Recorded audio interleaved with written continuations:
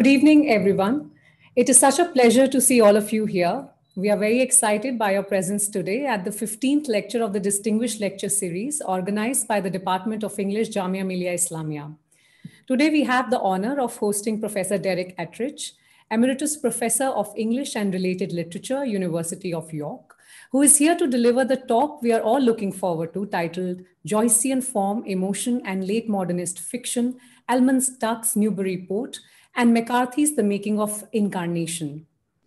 We will be recording today's lecture, and at the same time, it is being live streamed for our audience and subscribers on YouTube. There will be a question and answer session at the end of Professor Attridge's talk, and all of you are requested to kindly post your questions in the chat box, which will then be addressed to Professor Attridge. This lecture series is being organized under the guidance of our head of the department, Professor Simi Malhotra. I request Simi ma'am to kindly deliver the welcome address and introduce Professor Attridge. Thank you, Sakshi. Professor Derek Attridge, our distinguished speaker this evening, Professor Isabel Karaman, and all others who have joined us from different parts of the world. I, on behalf of the Department of English, Jamia Millia Islamia, and our collaborating partner, Department of English and American Studies, University of Würzburg, Germany, extend a very warm welcome to all of you to this Ministry of Education Spark-supported Distinguished Lecture Series. Friends, this is the 15th lecture of our series, which is a part of the project on new terrains of consciousness, globalization, sensory environments, and local cultures of knowledge. We're indeed fortunate to have with us Professor Derek Attridge, one of the celebrated academics of our times, as our distinguished speaker this evening. It is an honor and privilege for us to host Professor Attridge, and we are all eagerly waiting to hear him speak on Joycean form, emotion, and late modernist fiction. I'm grateful to Professor Attridge for taking out time for us and for being so generous with his time and scholarship, and for agreeing to be a part of our series. I thank you, Professor Attridge. I welcome you, and now it is my pleasure and honor to introduce Professor Attridge formally, though he needs no introduction whatsoever.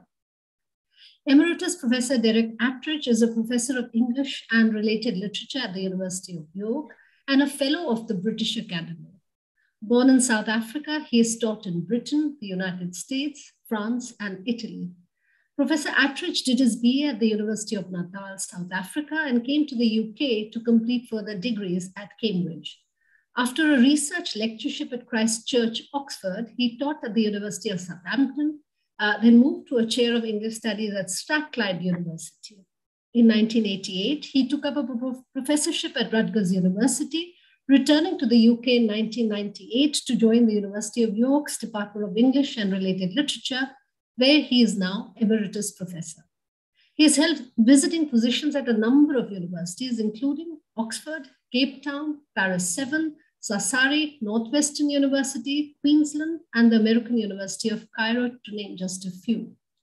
Professor Attridge has also held fellowships from the Guggenheim Foundation, the Camargo Foundation, and the Leverhulme Trust. Professor Attridge's interests center on the language of literature, but radiate in many different directions. He is well known as a Joyce scholar, having published several works on Joyce and served for many years as a trustee of the International James Joyce Foundation.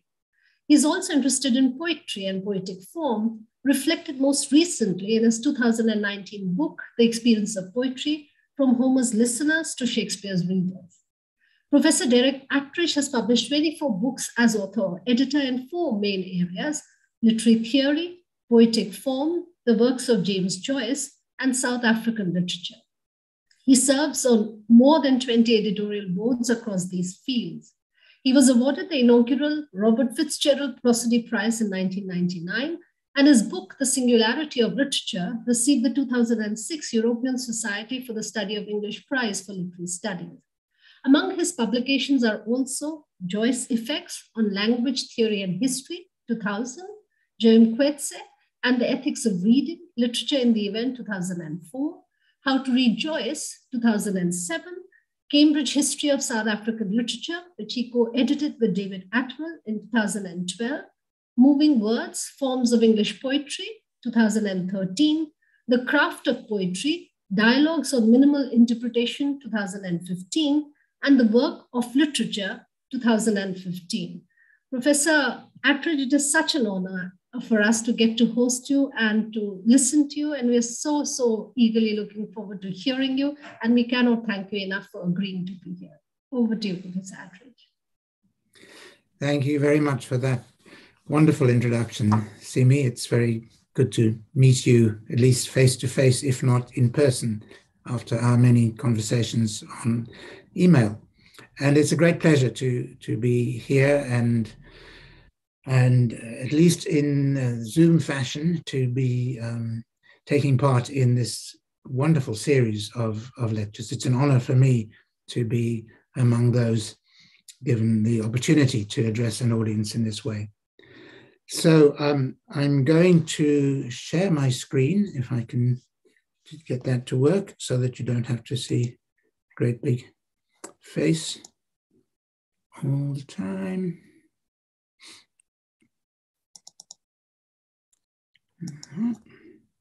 It's working, but it's going ahead of itself. Right. This talk will take about 40 minutes, 45 minutes, and I look forward to receiving questions from people wherever they are in the chat function. The talk has 5 parts. Part 1, I want to start with a rough sketch of what I take to be the different categories of emotional response evoked by fictional texts, before moving on to an examination of 2 recent novels that owe a great deal to James Joyce's example, novels that I'm calling late modernist. This isn't a label I set a great deal of store by, and I'm aware that it's been used in other ways. If it can be granted that modernism refers to a mode of writing rather than to a specific period, we could just call these novels modernist. If we're willing to accept that a modernist novel can be still written in our own day, I would claim the title for these 2 that I'm going to talk about. The categories of emotional response I'm going to propose aren't watertight, but they will help us to register the enormous complexity of feelings aroused by literary works, even those far removed from the thriller or the tearjerker, which are obviously intended to arouse emotions. I'd like to propose 4 categories. Category 1, responses to factors external to the literary work.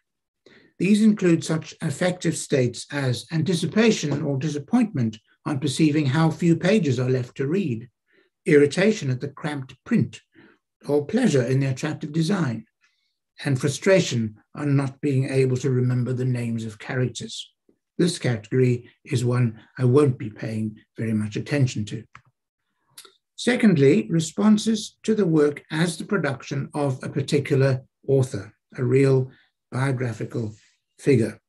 Here I would place admiration for the skill exhibited in crafting the work, disappointment if a work fails to meet the standards set by the author's earlier works, and astonishment at the magnitude of the labor involved in writing the work. Also in this category are emotions aroused as a result of biographical knowledge. We may feel compassion for an author who wrote under terrible conditions, for instance, or be moved by references to emotional incidents in the writer's own life. Thirdly, responses to the work as the production of a narrator or an implied author. Here too, we may feel admiration for the verbal artistry on display, but this time, not that of the actual author, but of a character created by the text, whether we think of this character as the narrator or a presence behind the narrator, or maybe both. It's often not possible to separate this type of admiration from type 2 admiration. In Lolita, for instance, we take pleasure in Nabokov's verbal craft at the same time as taking pleasure, perhaps a somewhat dubious pleasure, if you know that novel, in his first-person narrator, Humbert's verbal craft. An inventive work of art also produces the hard-to-define feeling of new horizons opening up, something I've discussed in other publications. Other emotions can include surprise or even shock at unexpected narrative turns, tension, perhaps anxiety, at the appearance of clues to some approaching calamity, amusement at a witty turn of phrase, or satisfaction at the achievement of narrative resolution. And of course, there are many more. And category 4, responses to the represented content of the fictional world, including characters, events, and scenes. The emotions here are of a different order from those in categories 1 to 3, which are directly experienced. Those are real emotions in response to features of the text. But in this case, the emotions are mediated by the fictionality of the work and controlled by the formal operations of the language. Empathy for a character can give rise to any number of emotions, whether they are shared with the character, such as joy, fear, trepidation, relief, boredom, excitement, or evoked by the character, the feelings we might feel towards another person, like admiration, annoyance, regret, amusement, and more. The depicted events and scenes can also evoke a strong affective response: amazement, fascination, satisfaction, bafflement, and so on. To the extent that these are responses to the represented world and not to the unfolding of the narrative, which isn't always an easy distinction to make, they are, as it were, performed emotions, feelings experienced from a slight distance.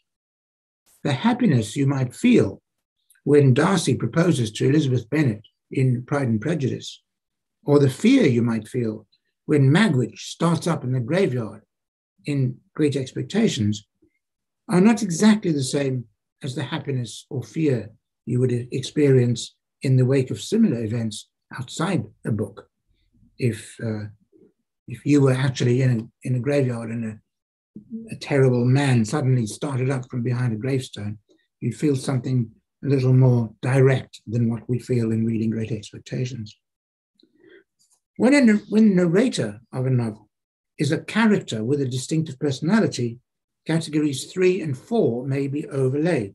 We respond both to the verbal texture and to the fictional individual producing it.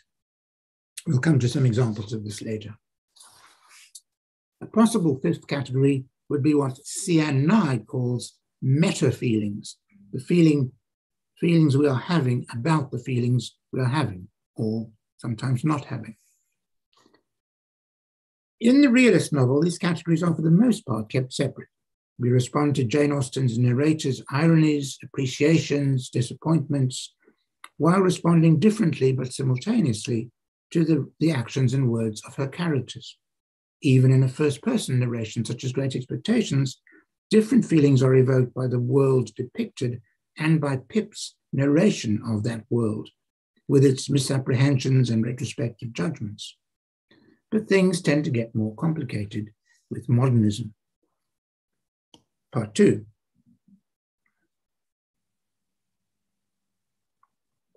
In an interview, Tom McCarthy asserted, you can no more ignore Joyce than you can Darwin. If you ignore Darwin, you're a creationist. And this is where the bulk of the mainstream British novel is now, back in the 19th century. Lucy Ellmann is on record as saying, Joyce changed my life and my attitude to what literature could do. These two contemporary novelists build on very different facets of Joyce's achievement with different consequences, and this is what I'll be elaborating in the rest of this talk. For one thing, McCarthy rates Finnegan's Wake highly, whereas Ellmann has stated that she has never read it. Just looking at the opening of Ellmann's Ducks Newburyport reveals its debt to the Penelope episode of Ulysses. That's a couple of typical pages of Ducks Newburyport and 2 typical pages of the Penelope episode of Ulysses. On first encountering the solid blocks of type that represent Molly Bloom's nighttime ruminations in the final chapter of Ulysses, and having to face the challenge of language without the usual signaling of sentence breaks and abbreviations, the major feeling evoked in the reader is likely to be frustration, which would be an example of category 1. But once one has learned to read this version of English, The winningness and humor of the episode shine through, emphasized by the rapidity of thought enacted through the typographical peculiarities. Category 2 emotional responses to the author himself, to James Joyce, may include admiration for Joyce as a writer, for his verbal skill, his stylistic inventiveness, his handling of comedy, his insights into human thought processes. I'm glad to say that these days we don't hear quite so often about his insight into the feminine mind. When we turn to categories 3 and 4, the affective response to the narrator and the represented world, we find that the two in part coalesce. Molly is the effective narrator, and among the objects represented is her teeming mind.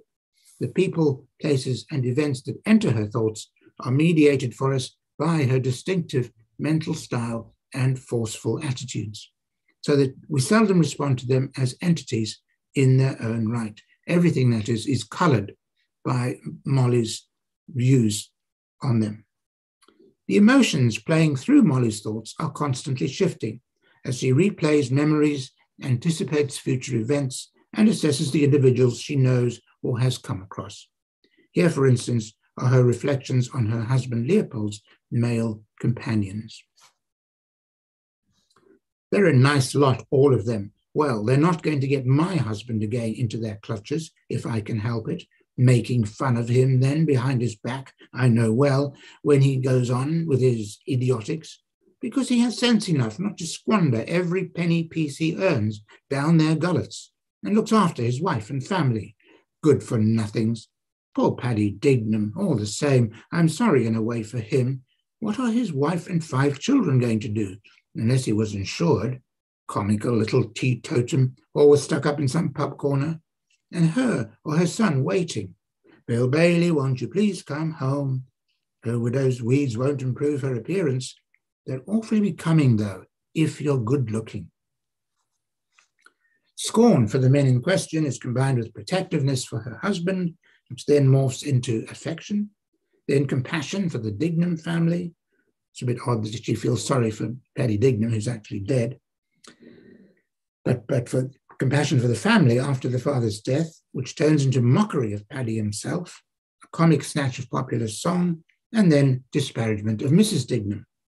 Finally, there's a suggestion of self-admiration in the thought of the good-looking wearer of a mourning outfit.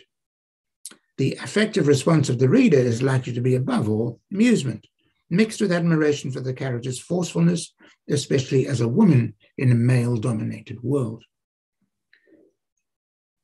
There's perhaps also a degree of disapproval at her rather savage put-down of the Dignams. Our amusement is in part produced by the verbal comedy, his idiotics, comical little teetotum, an example of category 3, and partly by the created character herself with her rapidly fluctuating judgments and forceful expressions. Extended over a 24,000-word chapter, this lively and plausible articulation of the mental voyaging of a single character produces an unusual sense of empathetic involvement. It also brings home how much may be going on in one person's mind at a given moment. Part 3, exactly the same could be said about Lucy Ellmann's magnum opus, Duck's Newburyport. It's by far the most ambitious of Ellmann's works, which are for the most part light-hearted comic novels playing freely with the conventions of the genre. This novel is very long. The Galley Beggar Press edition, as you see, runs to over 1,000 pages. And as you've already seen, many of those pages have many words on them. And the excellent audiobook lasts for 45 hours. And for most of its length, it remains within the mental world of a single character. Its title refers to an event mentioned by this character at various points in the novel. When her mother was 2 years old, she waded into a pond after some ducks and would have drowned if her older sister, who couldn't swim, had not rescued her. Mary Ellmann, Lucy Ellmann's mother and a well-known feminist author, was born in Newburyport in Massachusetts, and it seems possible, perhaps even probable, that the story of her near drowning is based on a real event. Reviewers have been quick to make the connection with Joyce, an association made even more likely given that Lucy Ellmann's father was the eminent Joyce scholar Richard Ellmann. The original paperback features a quote from Cosmopolitan on the front cover. Ulysses has nothing on this, though as you can see from the image, in later printings, this was replaced by a quote from Vogue, a masterpiece like no other. The marketing people were probably advised that the reference to Joyce didn't help sales.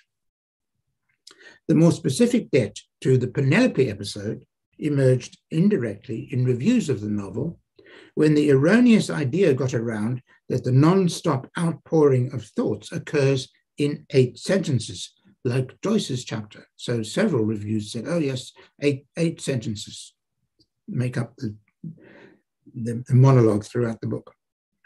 In an interview, Ellmann was characteristically acerbic on this question. She said, I'm planning to get, and in capitals, 1 sentence, not 8, put on my tombstone. That should settle the matter, right? So it is indeed 1 long sentence, though punctuated by this other narrative about the mountain lion.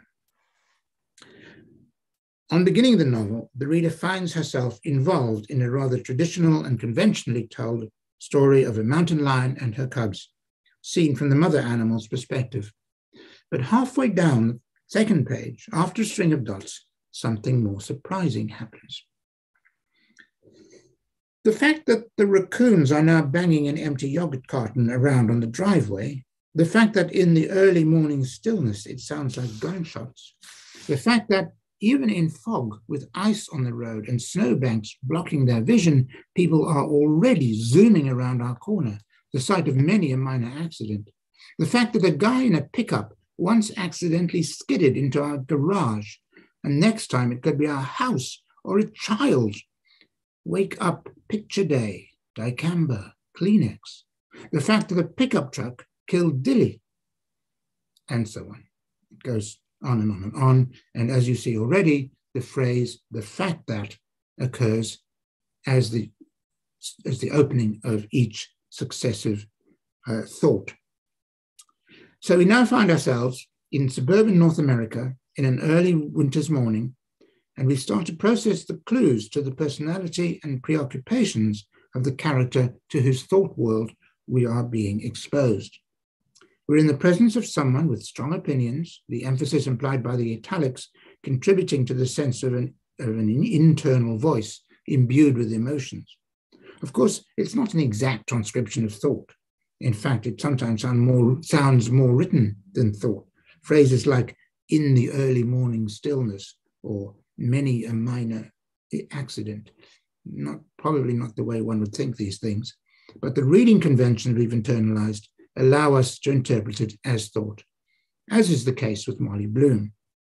There are also many typographical features that belong on the printed page, such as figures in large bold type representing shaped cakes or musical notes. And the same, again, is true of the Penelope episode.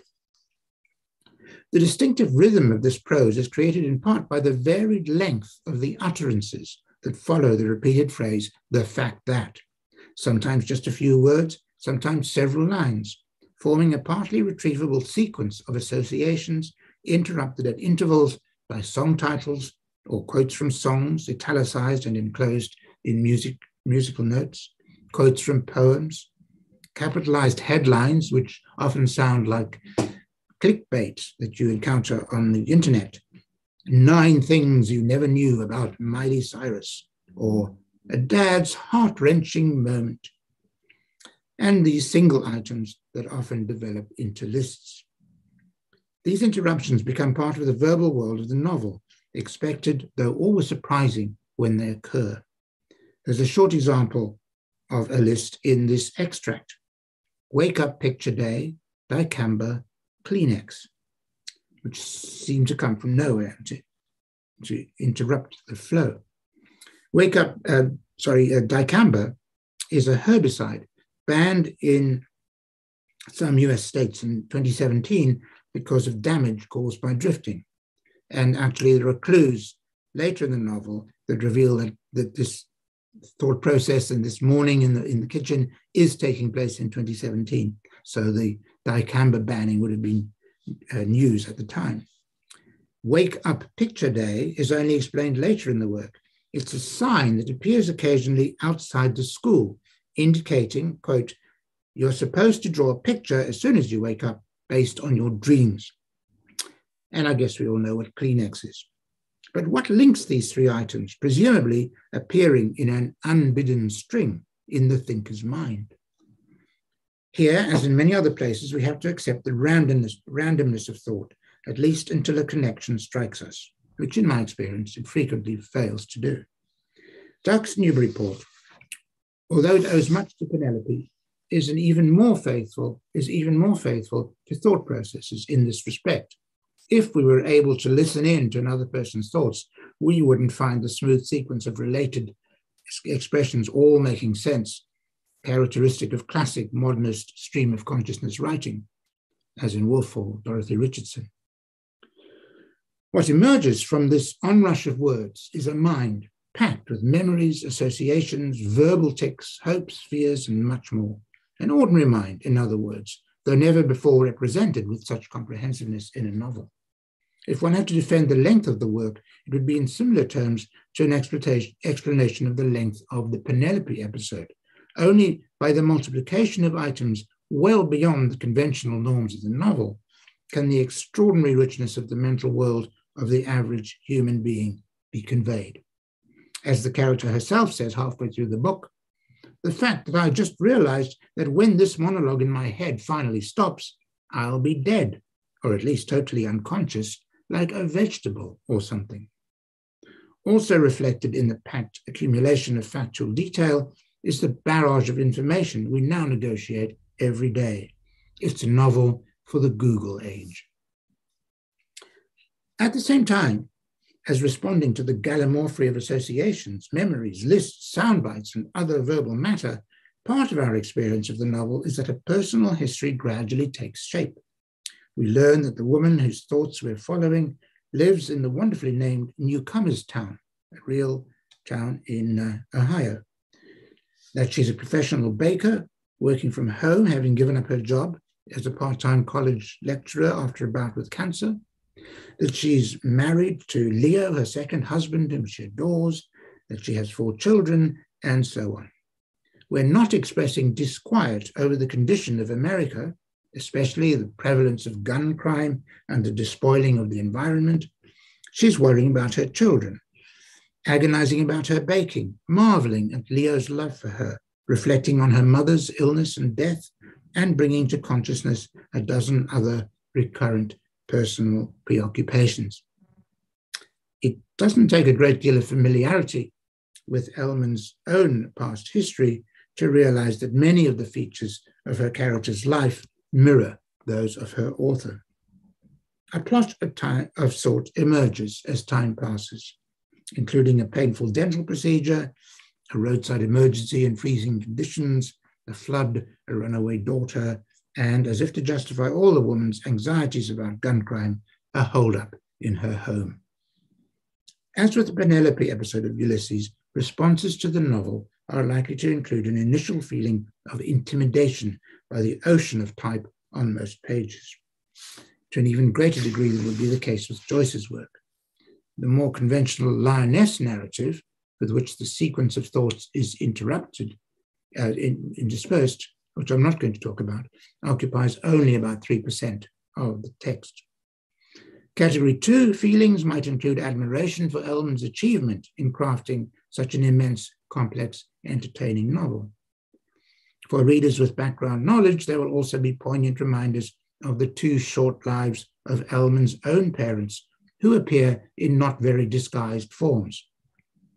Her father dying of motor neurone disease at the age of 69, her mother confined to a wheelchair for the last 20 years of her life after unsuccessful surgery for a cerebral hemorrhage, and dying of breast cancer at 68, 2 years after her husband. A few readers, like myself, will have known the Ellmann family personally, adding to the poignancy of these moments. But for most readers, the emotional impact of the woman's many expressions of her sense of deep loss will belong to the fourth category, a mediated sharing of the character's affective experience. Among the category 3 responses are the pleasures of recognition, both of items mostly trivial that trigger associations in the reader's world, and of items that have appeared before in the text. For much of the time, though, like Penelope, Ducks fuses categories 3 and 4. Our amused enjoyment is equally at the associative energy of the verbal narrative and of the character's own honesty, ethical fretfulness, and mental agility. Her predominant emotion is anxiety, but her thought processes often come across as funny, usually without meaning to be. To give a proper sense of the affective experience of reading a novel for those who don't know it, one would have to quote several pages. I'll have to restrict myself to a passage of a few lines. The fact that it's getting so you're nervous to be in any public place now, in case there's a shooter, and that just doesn't seem right. The fact that half of all fatal shootings begin as domestic incidents. Half. Weird. The fact that with kids around, we often end up with a lot of overripe bananas.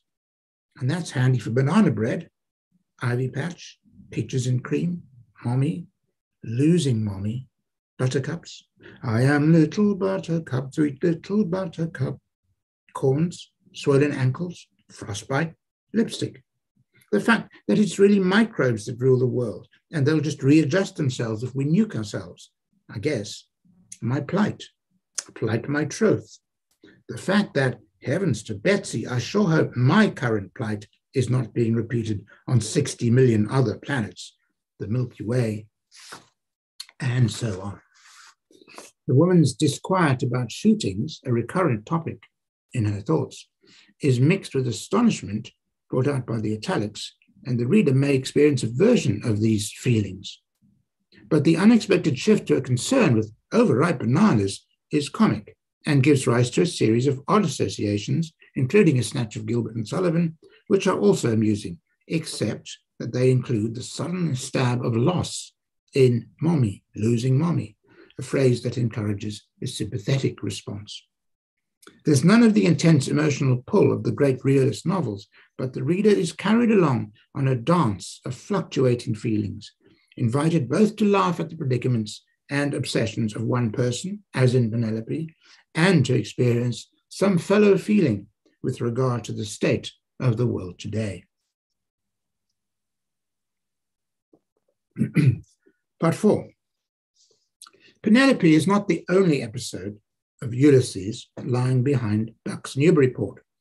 The woman's wide-ranging curiosity and associative leaps also owe something to Leopold Bloom's interior monologue, and the lists, which can grow in length to a page or even more, sound a bit like the periodic lists in Cyclops.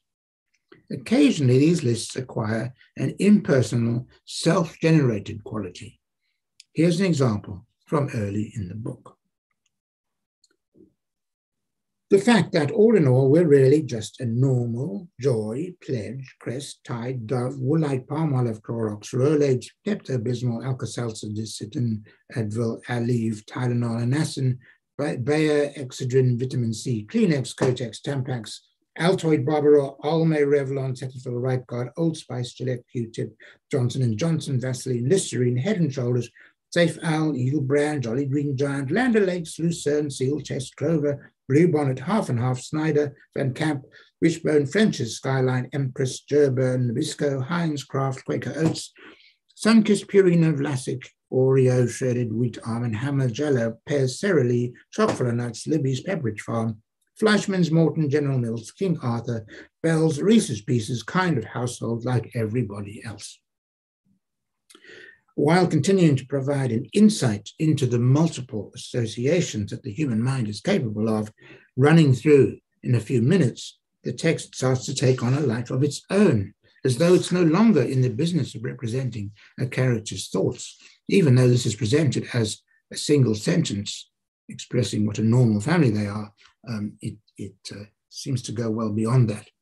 In doing so, it becomes aligned with a different episode of Ulysses, an episode that has been much less influential on later novelists, one that Joyce said was his favorite, though he also called it the ugly duckling of the book, Ithaca, penultimate episode in which Leopold Bloom takes Stephen Dedalus home with him in the small hours of June the 17th, 1904. The adjective commonly used to describe the emotional climate of Ithaca is cold. Joyce himself wrote to Frank Budgeon that he was, quote, writing Ithaca in the mode of a mathematical catechism, so that not only will the reader know everything and know it in the baldest, coldest way, but Bloom and Stephen thereby become heavenly bodies, wanderers like the stars at which they gaze. End of quote. Here's a representative sample of the chapter's question and answer style. What lay under exposure on the lower, middle, and upper shelves of the kitchen dresser opened by Bloom? On the lower shelf, 5 vertical breakfast plates, 6 horizontal breakfast saucers on which rested inverted breakfast cups, a moustache cup uninverted and saucer of Crown Derby, 4 white gold-rimmed egg cups, an open chamois purse displaying coins, mostly copper, and a file of aromatic violet comfits. On the middle shelf, a chipped egg cup containing pepper, a drum of table salt, 4 conglomerated black olives in oleaginous paper, an empty pot of Plumtree's potted meat, an oval wicker basket bedded with fibre and containing 1 Jersey pear, a half-empty bottle of William Gilby & Co.'s white invalid port, half disrobed of its swathe of coral pink tissue paper, a packet of Ebbs's soluble cocoa, 5 ounces of Anne Lynch's choice tea at 2 shillings per pound in a crinkled lead paper bag, a cylindrical canister containing the best crystallized lump sugar, and so on. Emotional it is not. Feelings aroused by this chapter might include admiration for the author for his refusal of novelistic convention, which is a category 2 response, and surprise coupled with amusement at the narration itself, category 3. There are some moments that convey insight into the emotional state of the 2 characters named, but category 4 affect is relatively weak. We're not invited to feel very strongly the personalities and inner worlds of Stephen and Bloom, as Joyce himself claimed in that comment.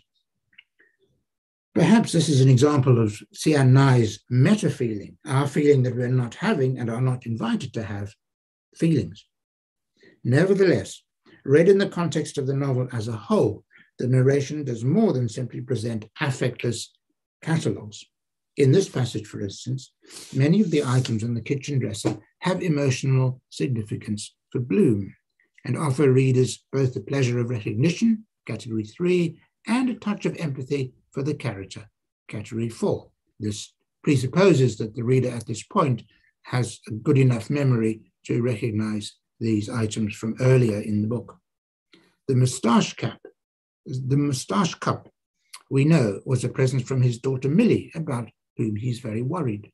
The chipped egg cup was used to sprinkle pepper on his breakfast kidney at the beginning of the day. And the comforts, as the next episode, the Penelope episode, will reveal, were Molly's attempt to disguise her breath after her liaison with Blazes Boylan.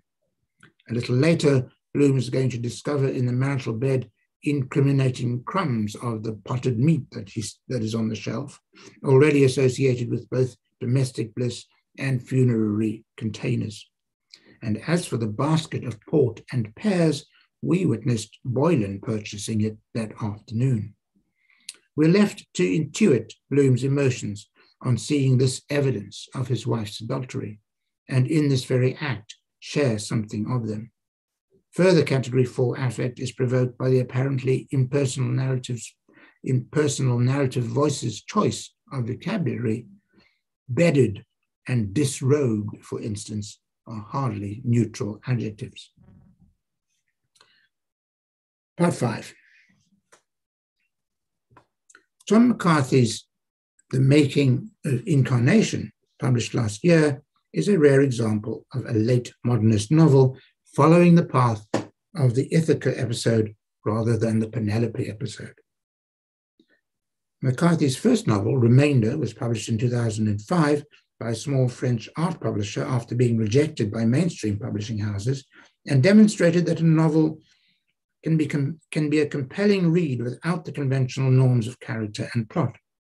It rapidly gained a following, especially after an article by Zadie Smith in the New York Review of Books, which hailed it as pointing the way forward for the novel, and was soon republished by a larger publisher.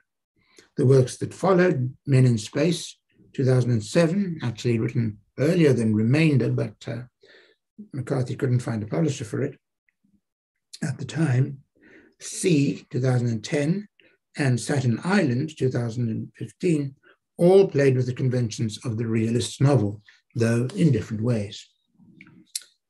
The title of this novel refers to an imagined science fiction film, aspects of whose production we witness, and also to the ever-present theme of the material body and its movement in space.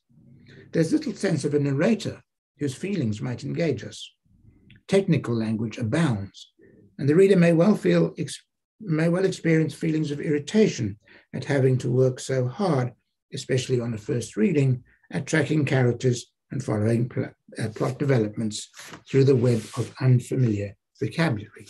That's a category 1 affect, of course. There are pleasures of recognition, both internally as the threads of the narrative are dropped and picked up, and externally as allusions are registered. The most prominent of these being the rewriting of Wagner's opera Tristan and Isolde as a space drama, without apparently any of those involved in its production being aware of the coincidence. Such narrative drive as the novel possesses is created by the search on the part of a number of agents for the mysterious Box 808, one of a series constructed by Lillian Gilbreth, a fascinating real historical character, as part of her study of the movements of the human body. At the climax of the narrative, Mark Foken, one of those on the trail of the missing box, makes his way, with a stopover in Bergen to watch some acrobats at work, to the house in Riga of Raivis Vanins, a retired Soviet physicist whose path-breaking discovery, the box 808, is said to concretize. He meets Vanins, but fails to get the information he's seeking, and later, returning to the house with the old man's granddaughter after an outing, enters the aviary situated in the grounds. The granddaughter, with whom he had earlier made love in this very aviary, runs ahead, and we're given the scene that confronts Foken when he follows her as follows. She's kneeling on the ground inside their little bower. He's floating above her like a saint or cosmonaut, or rather, since the rope running between him and the beam, quite visible, belies the illusion of weightlessness. A Bergen acrobat, if you subtracted all the energy and motion. Few accounts of the discovery of a hanged corpse have been less charged with emotion. Foken's obsession with bodily movement and his memory of the recent visit to Bergen trump any powerful affective response on his part. There's even an allusion to McCarthy's earlier novel, Men in Space, for the acute reader to pick up. And yet, in its avoidance of direct emotion, the passage, it seems to me, is all the more powerful. It requires the reader to do the work of transforming the oblique language into the horror of a suicide. The discovery of the notorious Box 808 that ensues is, with typical McCarthyian refusal of conventional climax, achieved only by the reader, when one of the bird boxes in the aviary is described. None of those who are searching for Box 808 ever find it, but we as readers are given an account. And it's just a box in which one of the birds has been nesting. And the explanation of the mysterious letters TT that had accompanied Vanins' excited announcement to Gilbreth that he had made a discovery that, quote, changes everything, the discovery supposedly encapsulated in Box 808, is provided even more indirectly. In a chapter entitled The Molecularity of Glass, we learn of Foken's departure from the scene of Vanin's suicide, followed by 10 pages devoted to a single window in the professor's study. And this is the beginning of the description.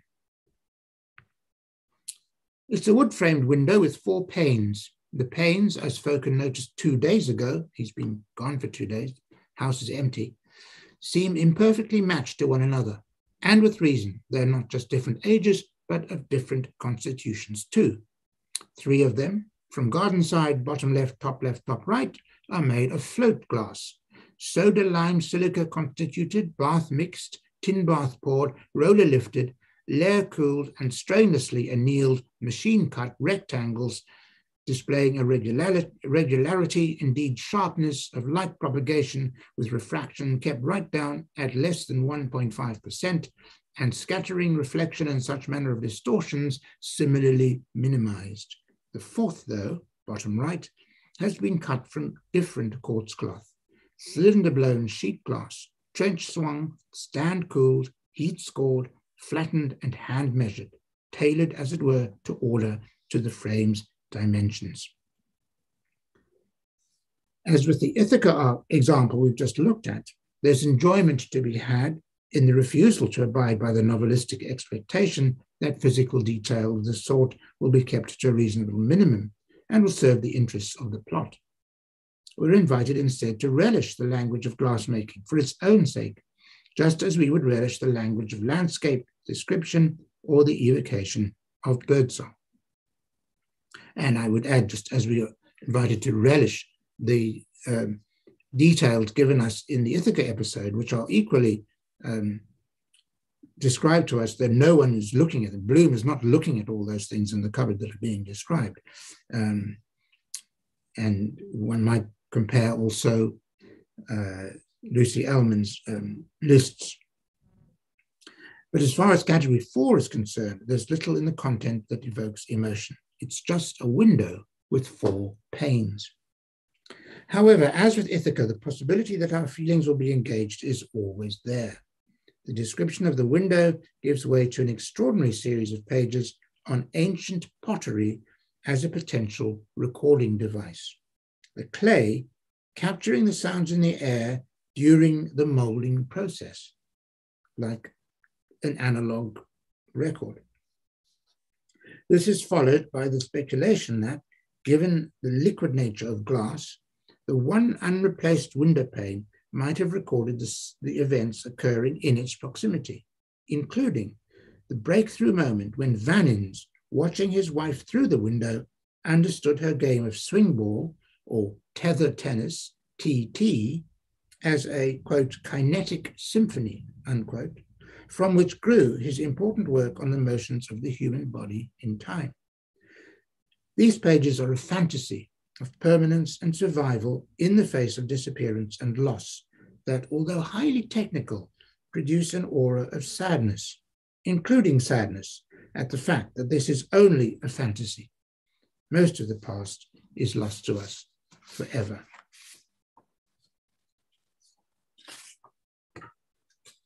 It would be wrong to say that the emotions evoked by the content in the making of Incarnation are negligible.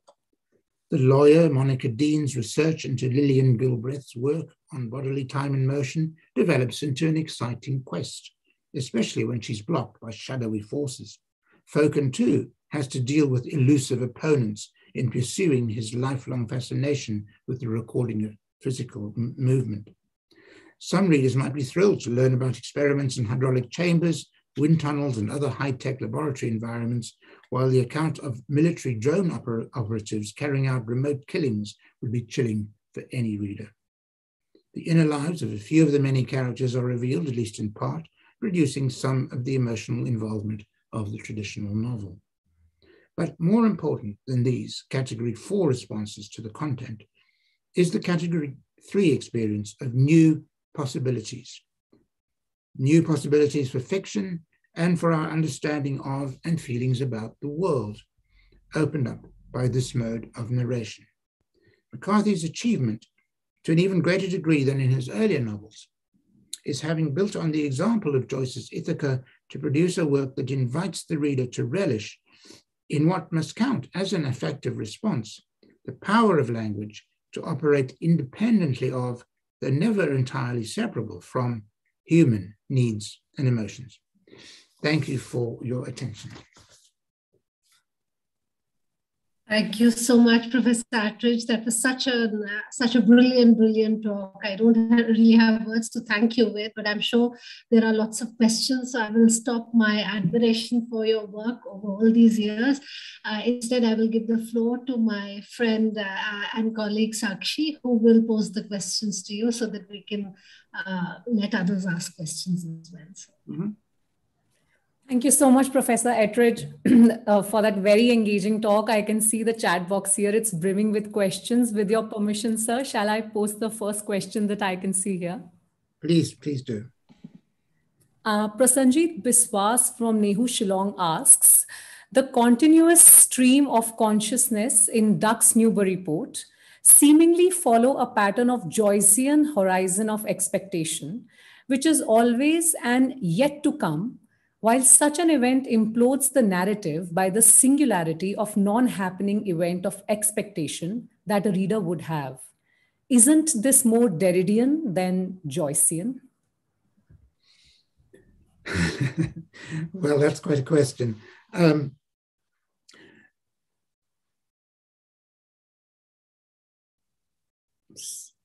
How would we want to relate Duck's Newburyport to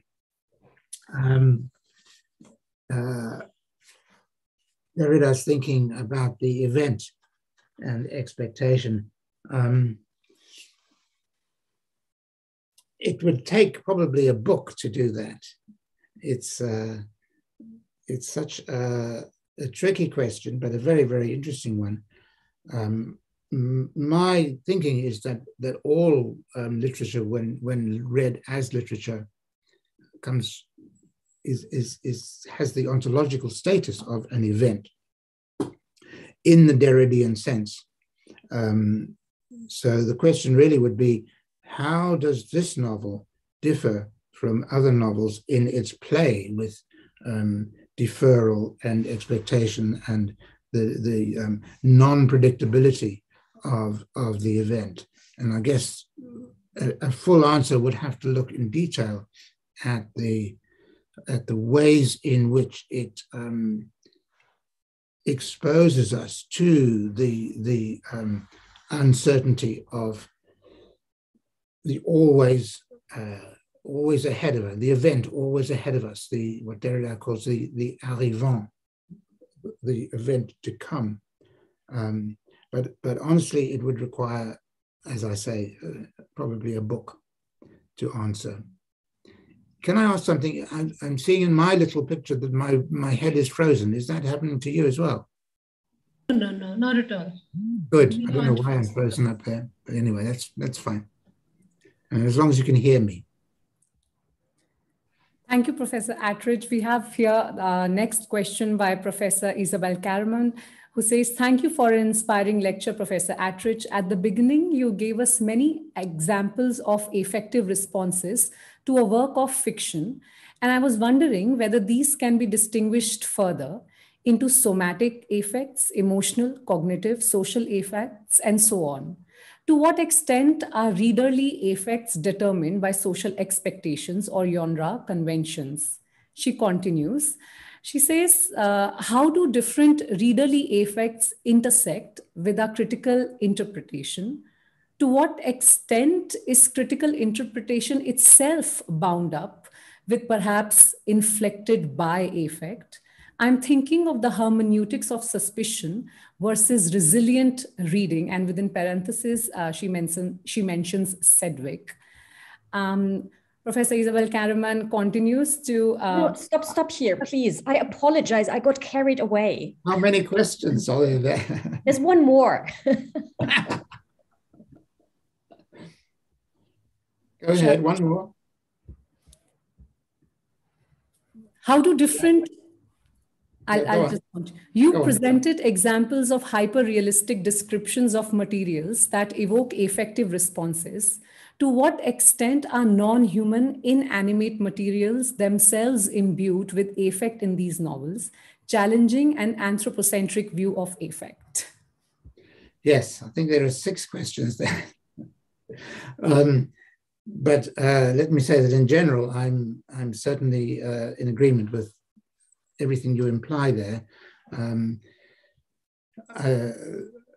I think it's very interesting to talk about the way critical responses are imbued with affect. I think that's absolutely right, and something that needs to be looked at more carefully than has been.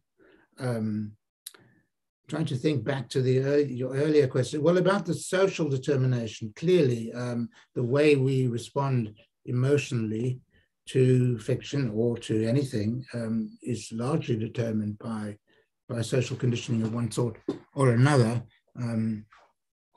So I use that, in fact, as a bit of my defense for being quite subjective, apparently quite subjective when I discuss literary texts like this, because I believe that my own response is both effective and in other forms, in terms of interpretation, for instance, are the product not of my own unique sensibility, but the product of my situation within a complex of cultures and the result of a particular personal history, which itself is a sedimentation of social and cultural and political forces. So it may be subjective, but subjectivity in that sense is not unique or pure or anything of that. So yes, those things are important.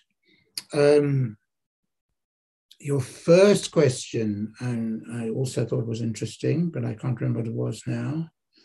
Can you remind me? About introducing a distinction between types of affect, somatic, emotional, cognitive, social, and so on. Yeah, absolutely. I mean, there's clearly more work to be done in making those distinctions. I was trying to make a very broad categorization, but within each of those, you could say a lot more about the kinds of emotional response. I don't think they would ever be crystal clear, because how do you distinguish between a somatic and a mental emotion? I think they're so imbricated with one another that you could only categorize in a rather tentative way, but yes, there's much more to be done. I'm not sure about the last question, the last point.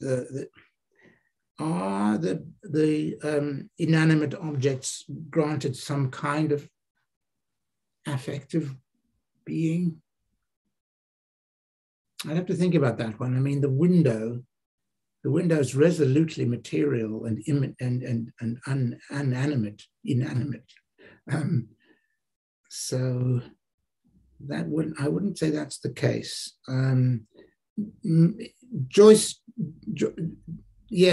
will do more in that way. I think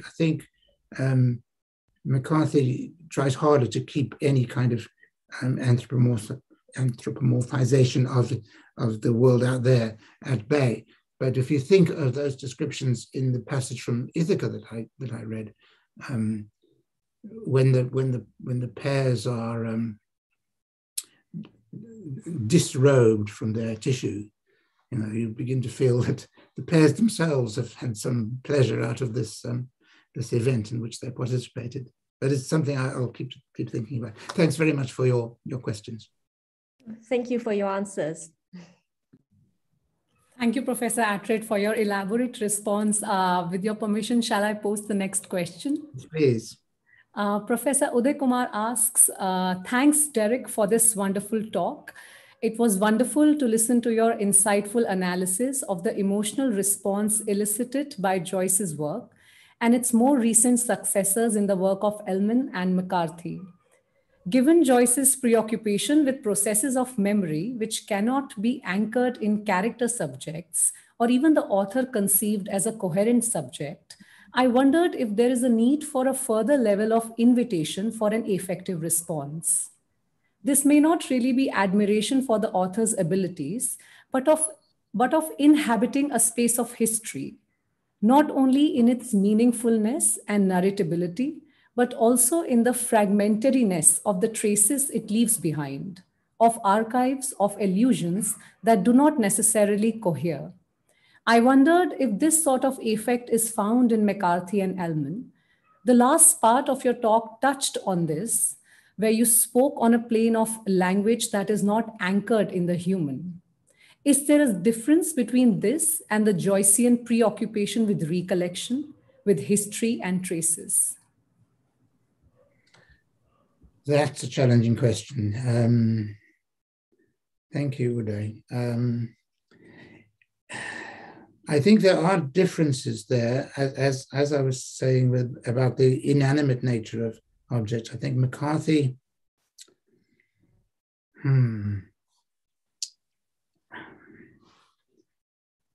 he's certainly interested in the same, perhaps not some, in this novel too, yes, he is interested in that sense of the fragmentariness of history, and in a way the melancholy nature of that fragmentariness, that we can't pull it all together, that so much is lost, or so much, all that we have left are the bits and pieces that don't cohere.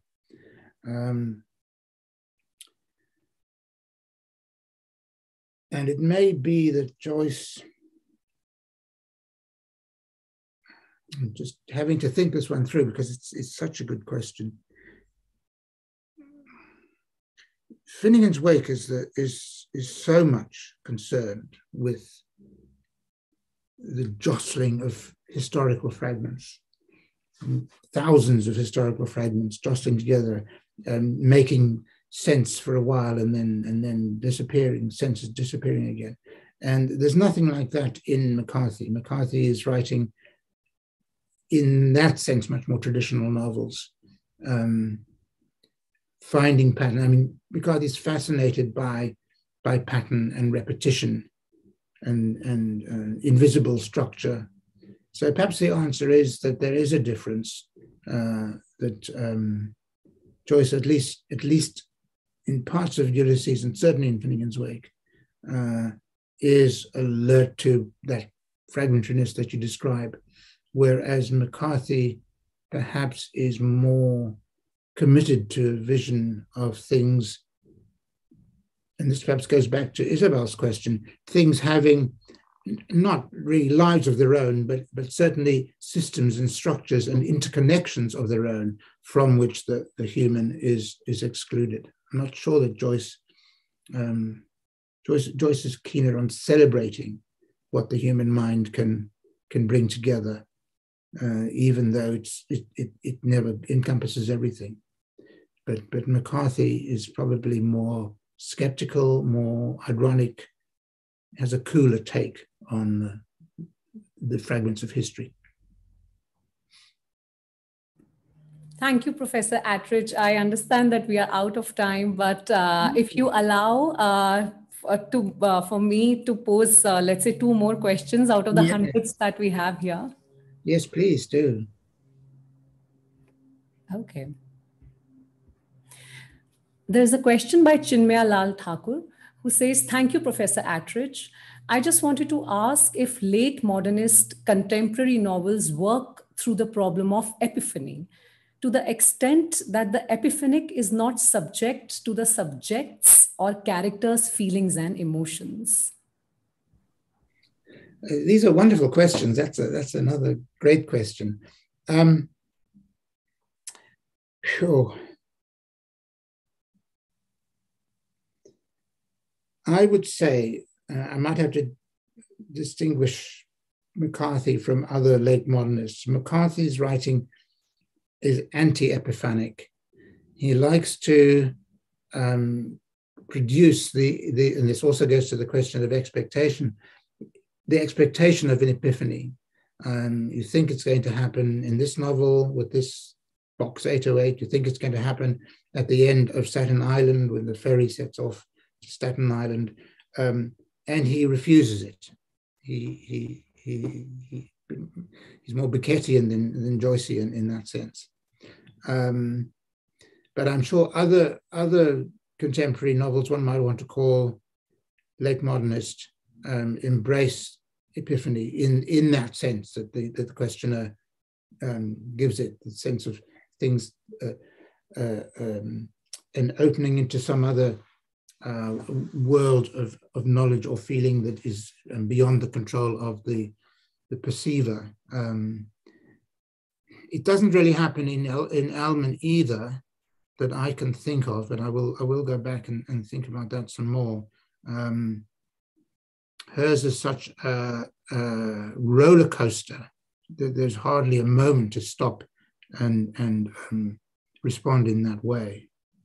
But quick think about other late modernist novels. I don't know. Can't think of any at the moment, but I suspect there would be some that are much more in the epiphanic mode. But thanks for the question. Thank you, Professor Attridge. With your permission, I'll pose one last question. This is by Yasir M. Abdullah, who says, very interesting topic. Sir, so can we consider what has been written in Joycean form after Joyce as intertextual? Well, it depends what you mean by intertextual, because it's a word that's been used in many ways. In its original sense that Julia Kristeva uses it in, all language, in fact, and certainly all literature is intertextual because it's made up of language borrowed from other texts.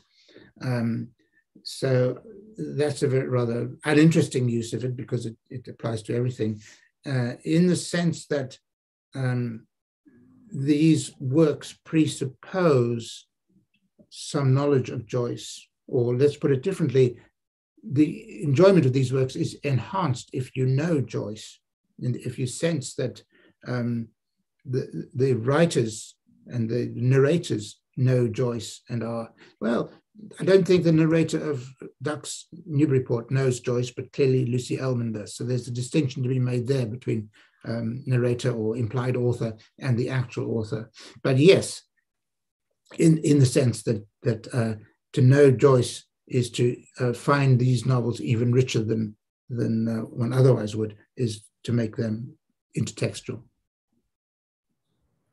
Thank you so much, Professor Attridge, for your very elaborate, very engaging responses. Thank you so much for indulging us. And with your permission, I would now like to call upon Zahra Rizvi for an official vote of thanks.